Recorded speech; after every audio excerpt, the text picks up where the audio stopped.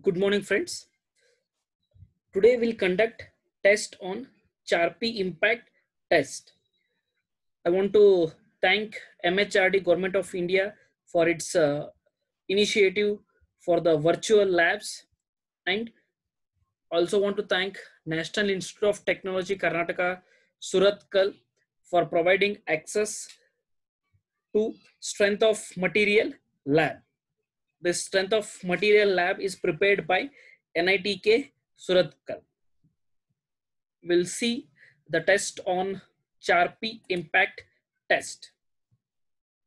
In this is the theory part of the impact test, that is a Charpy. In the previous class, I conducted test on ISOT. The test for both ISOT and Charpy are same. The difference is that in Charpy, the maximum energy absorbed is 300 joules, whereas in ISOT it is 164 joules.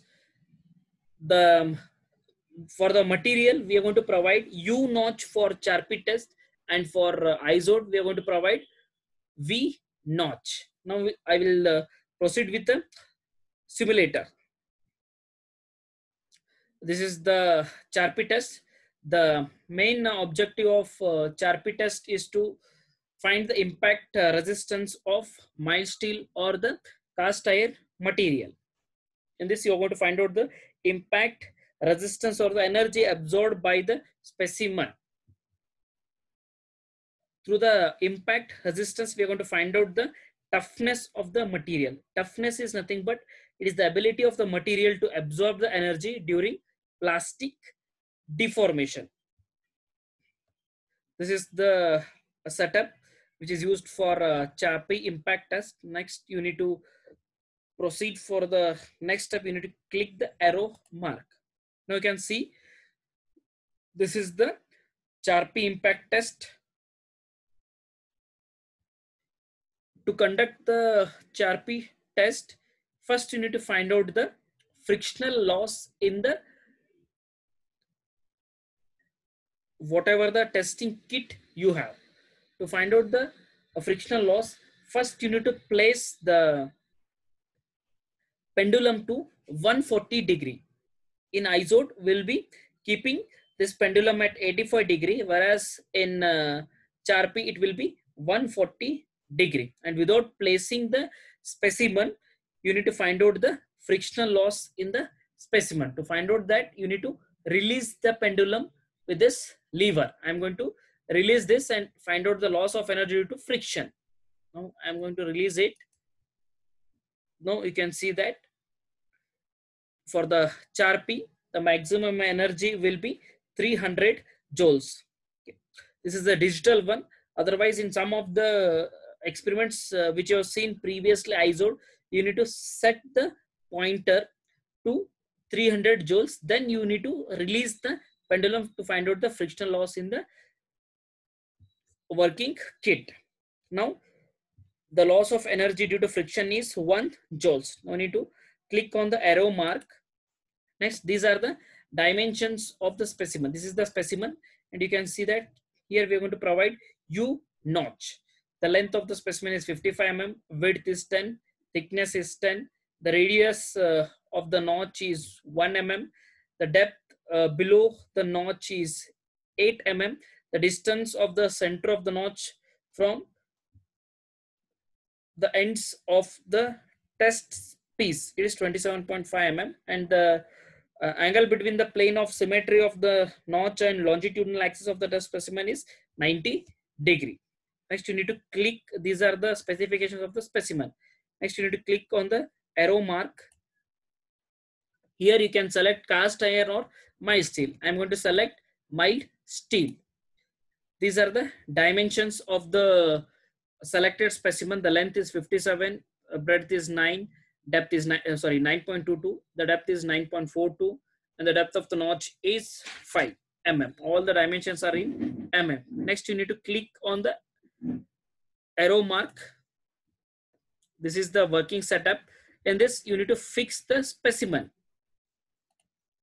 In the ISOT test, you will be placing the specimen in a cantilever position, whereas for Charpy test, the specimen should be placed in a simply supported manner. Here you can see that this is a simply supported.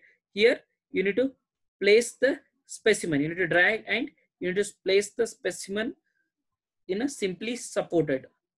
In the previous ISO test, if you see the facing of the specimen, in this the V notch will be facing towards the striker. From here the striker is going to strike the specimen. In Charpy, the U notch should be placed opposite to the striker. That is the difference. Now I need to click on the arrow mark. Now you can see that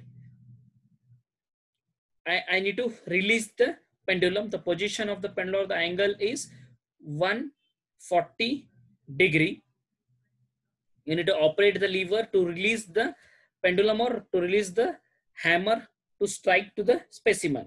Here you can see that the specimen is placed. I'm going to release the lever. Now the specimen has broken into two pieces and you can see the reading or the energy absorbed is 47.5. The total loss of the energy during the transit of hammer is 47.5 joules. Therefore, the energy for failure of the specimen is ET minus EF. EF is the frictional loss. You observed it as 1. 47.5 joules minus 1. It is 46.5 joules. Click on the arrow mark. This is the loss of the energy. This is what which is displayed on the screen. 47.5 minus 1, you will get it as 46.5. That is the energy absorbed by the specimen. Click on the arrow mark. This is the trial 1. Similarly, I will use trial 2, at least 2 or 3. Then you will get the average energy absorbed by the specimen. This is the trial 2. This is the length, breadth, depth, and the U notch. Previously it was 5, now it is 5.6. Click on the arrow mark. Now you need to fix the specimen in simply supported manner. Drag the specimen. After that, click on the arrow. Next, there is no need of finding the frictional loss. Once again, already you have calculated that. Next, you need to release the pendulum through the lever and you need to observe. In case if the specimen doesn't break during the impact test, then if it doesn't break, if the testing piece is not broken completely, then the impact value obtained is indefinite. If the specimen breaks into two pieces, then it is having definite value. If it doesn't breaks, it will be having indefinite. And when you write the report, in the test report, it should be stated, it should be mentioned that the test specimen was not broken by striking energy of the testing machine. Now I'm going to release the pendulum through the lever. I need to release the striking hammer. Here it is going to break it into two pieces. The energy is 43 joules, which is displayed here. This is the total energy. During transit of hammer, it is 43 minus frictional loss, it is 42 joules. Click on the arrow mark. This is the energy absorbed by the specimen. This is trial number 2. Similarly, do one more trial. This is trial number 3. In this, the length is 58.44. Similarly, breadth and depth, the notch is 5.66. All the dimensions are in mm. Click on the arrow mark. Now, once again, you need to fix the specimen in simply supported manner. And you need to keep in mind that always the U notch should be facing opposite to the striker. Now you need to release the hammer through the lever. It is going to break the specimen into two pieces.